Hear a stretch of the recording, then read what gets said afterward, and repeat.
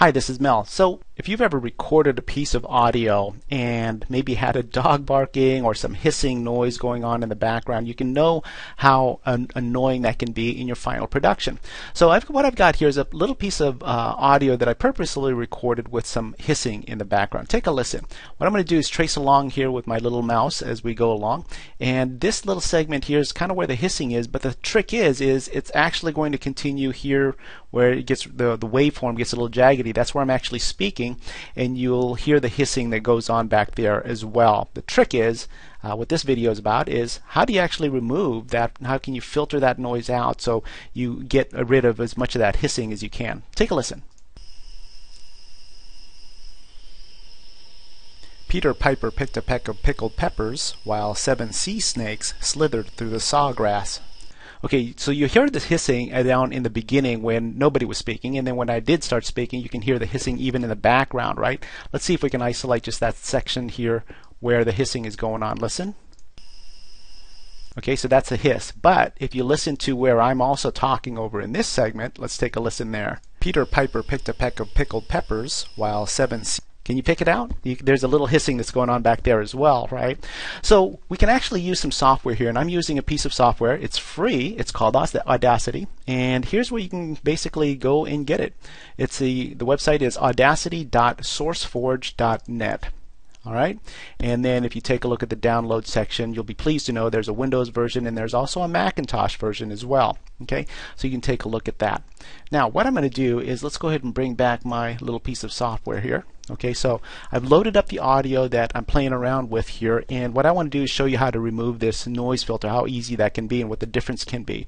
So I'm going to go ahead and highlight this just so we have a comparison, a before and after comparison. Let me go ahead and copy this, and then let's glue that back into the timeline down onto its own track. And I'm going to go ahead and mute the second one, and we'll toy around with this first one. Okay, the trick here is to first identify for the software, for Audacity, what is the noise that you want to pull out. So let's go ahead and highlight just a segment of that we hope is just the noise, and let's take a listen.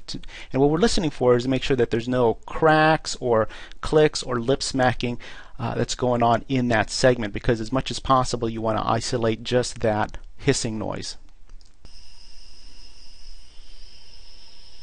Good. Okay, and I think I've got good isolation there, as opposed to, let's say, grabbing this little segment in the back end. It's not really isolating, because at the tail end here you can hear, yeah, there's hissing and I'm not speaking, but there's a little bit of microphone noise that's going on. Listen to that tail end. Okay, can you kind of hear that?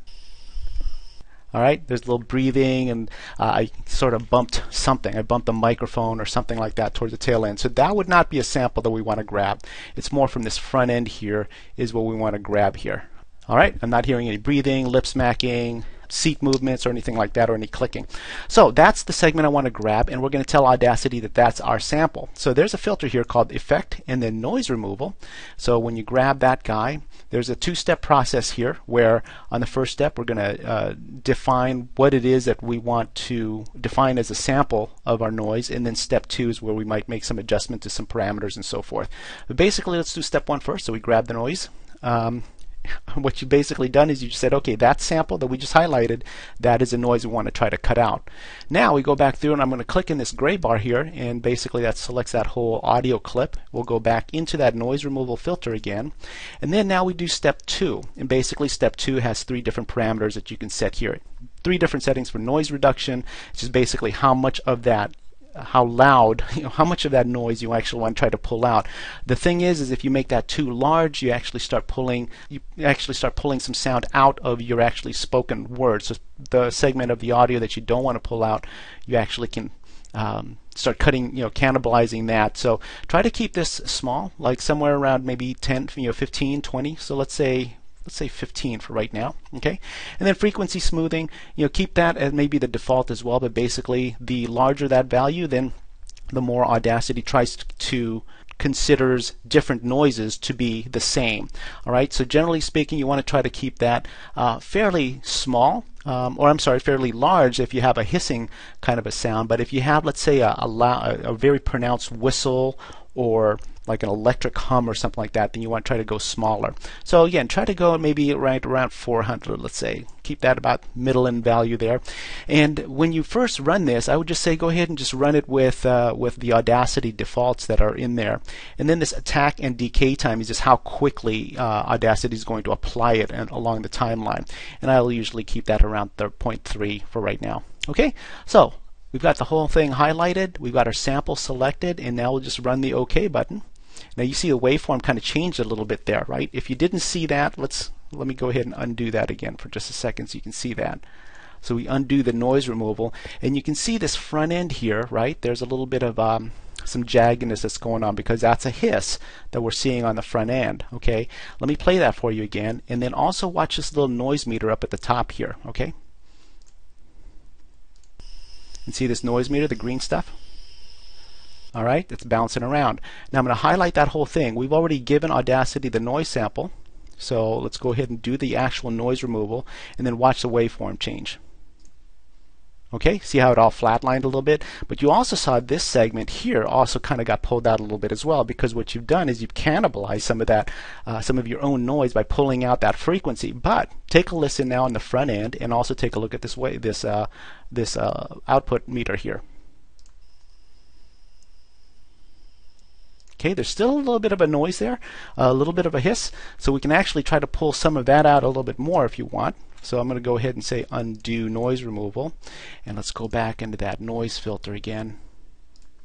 And then here I'm going to just bump up this noise reduction to about 20, and then keep everything else the same for right now. All right, there. Now let's take a listen. And it's even more quiet. Now take a listen to this front end, or this where we're speaking. Peter Piper picked a peck of pickled peppers while 7 sea snakes slithered through the sawgrass. Okay, now let's compare that to what we had earlier. This is the original set down here on the second track. Take a listen. Peter Piper picked a peck of pickled peppers while 7 sea snakes slithered through the sawgrass. Okay, so that's the raw version, and we'll mute that out, and let's take a listen to the new version again, where we had processed it. Peter Piper picked a peck of pickled peppers while 7 sea snakes slithered through the sawgrass. Okay, so a big difference there. If you notice, the hissing has been cut out quite a bit, and that's in our process sample, and it's very easy to do with software, free software called Audacity. You just import in the audio sound that you had recorded, and then you can apply these filters to it. So I'd recommend that. Again, that's audacity.sourceforge.net.